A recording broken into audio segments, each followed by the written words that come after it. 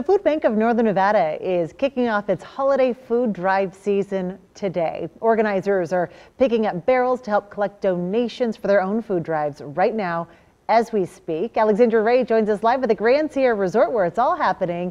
How many barrels are we talking about in terms of giving them out to organizations and businesses in our community right now? Yeah, Kristen, the Food Bank of Northern Nevada this time is going to hand out 80 barrels. So people are siphoning in, coming through, grabbing their barrels. Now, they have seen people who are regulars every single year who come out and help and grab a barrel, but they're also seeing some new faces this year.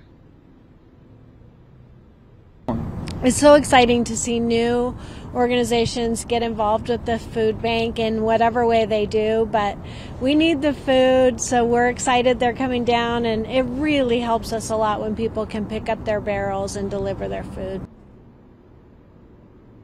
Yeah, the food bank is currently helping over 155,000 people each month, and the need has grown to almost 30% compared to a few years ago. Now, if you do see some of these barrels and you want to donate, the food bank is looking for healthy food that people can make meals out of. We're always needing protein items, so definitely hearty soups, stews, chili, canned tuna, peanut butter, all of those things are really important for food banks. But we do also need canned vegetables, canned fruits, cereal, pasta, rice, all those things that families can make healthy meals out of.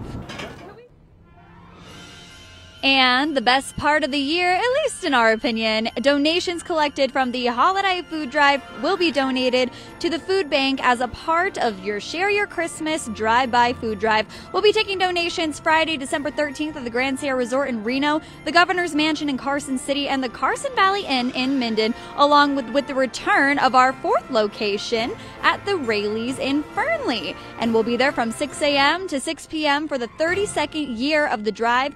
We hope that you can come out and give, and we hope to see you there. But if you are over here just today, just a reminder that they're only handing out barrels today. So of course they love your donations, but if you did want to donate food, you're not missing out. Just wait for the next one, or you can find these barrels all across town to donate some food. Covering the story live at the Grand Sierra Resort, I'm Alexandra Ray, 2 News Nevada.